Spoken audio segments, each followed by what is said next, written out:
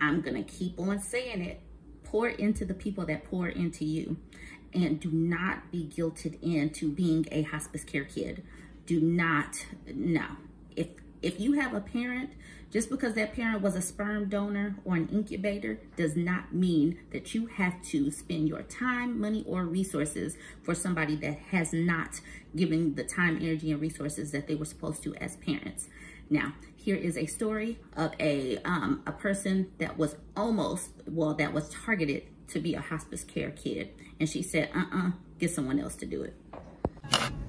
I really don't like posting stuff like this on the internet because I'm not this type of person. Like, I try to keep my content around like hair and beauty, all that stuff. But I'm 33 years old. I guess you could say dad, sperm donor, whoever, like, never done anything for me. He had a heart attack about a week or so ago. His family is trying to reach out to like me and my siblings by my mom.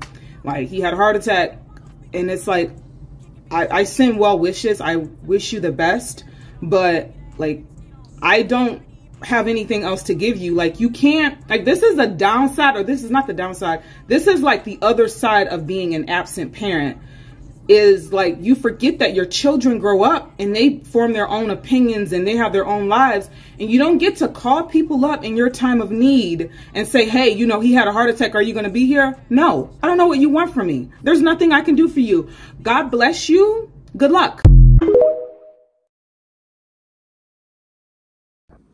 People are creating their own lives as they go.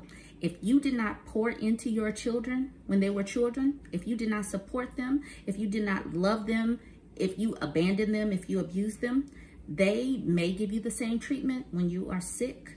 So if you are still able-bodied right now, if you have not created any kids right now, think long and hard about how many kids that you create, because in the end, they may treat you exactly like you treated them. Y'all have a good one. Like, comment, share. Tell me what you think. Let's create this discussion. Let's keep it going. Do not become a hospice care kid. Pour into the people that poured into you. Boundaries.